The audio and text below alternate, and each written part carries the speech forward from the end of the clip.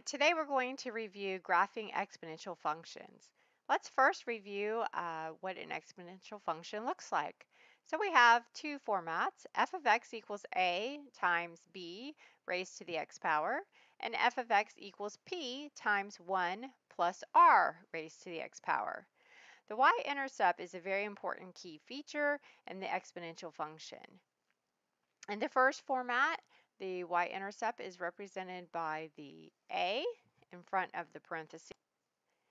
And in the second format, it is represented by the p that's in front of the parenthesis.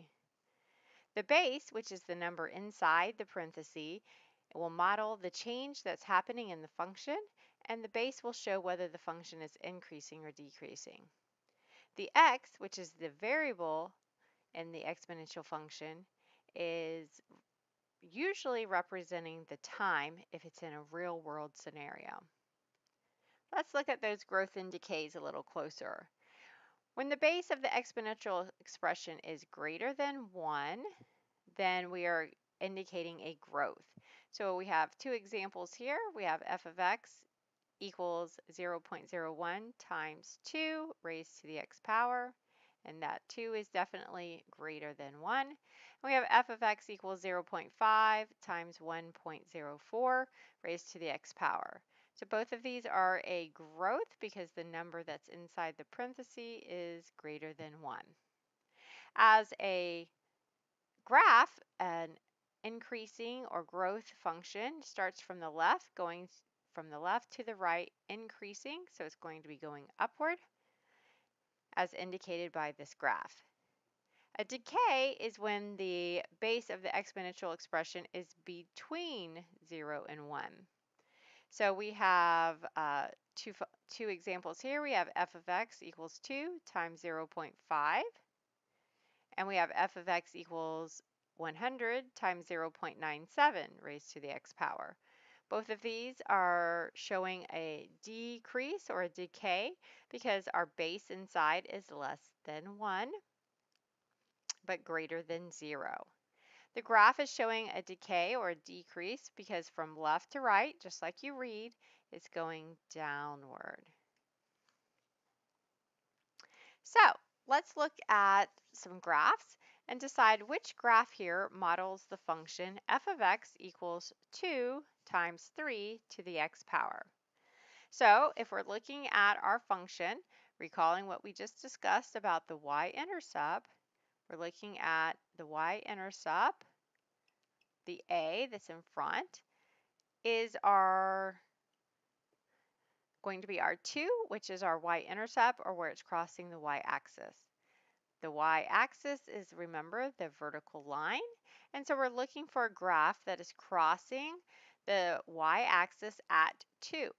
So here we have one that's crossing at 2, we have one that's crossing at 3, and we have one that's crossing at 1. So the first choice is definitely the correct answer.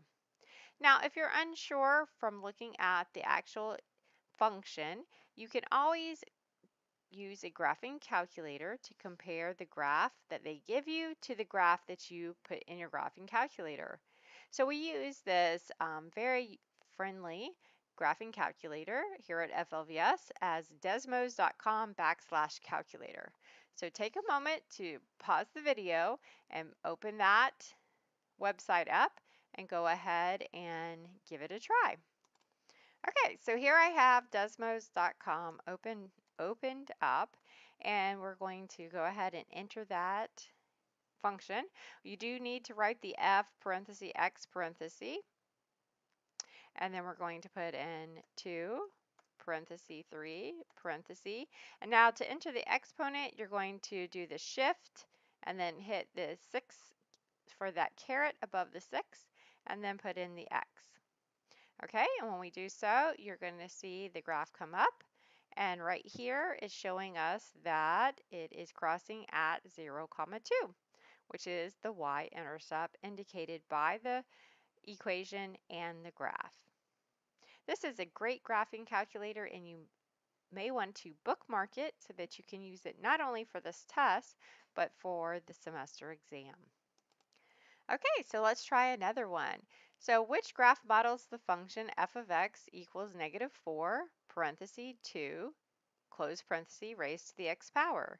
So using that information about the y-intercept again, we're going to be looking for a graph that's crossing at negative 4. So here we have one that's crossing at negative 1. Here we have one crossing at negative 2. And here we have one crossing at negative 4. So this third answer would be the correct one. Again, if you're not sure from looking at the graph, you can definitely put it into desmos.com/calculator to get a graph of your own. Now, you're also going to be able to compare functions in different formats. So we're going to talk about 3 functions here, and we want to know which one will have the highest y-intercept. So let's start off with a graph. So here let's start off with a table. So here we have a table, and recall that when we have f of x is the same thing as y. So these are actual points, x and y, x and y. And remember, we just talked about when we have a y-intercept, our x value is going to be equal to 0. So we're looking for a point that says 0 comma something. So right here we have the 0 going with the 160, and so that indicates our y-intercept. Part B, or section B here, we have a graph given, and we're looking again for the y-intercept, and we can clearly see that on our graph.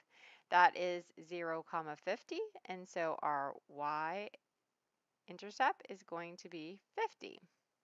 So our first one is 160, our second one is 50, and now the third choice, we have it written as the function format, and so we have it written in f of x equals a, parenthesis b, raised to the x power, and our y-intercept is our number in front of the parenthesis, or our a, and in this case, that's 200. So which one has the highest y-intercept? Well, that would be choice C. So let's look at this type of problem, our function format. This one looks a little different because we don't have our a and b raised to the x power. Here we're just given 4 raised to the x power. So one way that we can do this is definitely using our Desmos calculator and plug that in and figure out what graph it looks like. Or we can also plug it in by hand and figure out what our y-intercept would be. In order to find our y-intercept, our input, or our x value, will be equal to 0. So in our equation, or in our function, we're going to replace the x with 0. And anytime you're raising a number to the 0 power, it always equals 1. So our first point is going to be 0 comma 1. So that's why we're here at 0, and we go up to 1, and that's where our first point is going to be. If we wanted to go ahead and plug it in and plot it by hand, we can also do our x value as 1 to get another point. And so that'd be 4 to the first power, and 4 to the first power equals 4. So we can see here at our 1, we're at 4 on this graph, and so that is showing our exponential function. And you could continue on repeating this as you wanted to fill out a table if you would like. So how would we graph this one? This looks a little more complicated because it has a fraction. Again, you are more than welcome to use that desmos.com/calculator to get a graph going. Or we can use our input, or our x value, equal to 0 and figure it out. So anytime we have a number raised to the 0 power, that's going to be equal to 1. So we have 1 plus 3, and that equals 4. So our first point would be 0, 4, which here at our 0 for x, we have 4. So that's our first point, or our y-intercept. And then we could also do that for 1 if we wanted to. So we could have 1/2 raised to the first power plus 3. Well, 1/2 to the first power is just going to be 1/2, and 1/2 plus 3. So we're going to get 3, and 1/2. So our answer would be 3 1/2 for our point here. So at our 1, we are going to go up to the 3, and halfway between 3 and 4 is 3 1/2, which is right here where our graph indicates our point would be.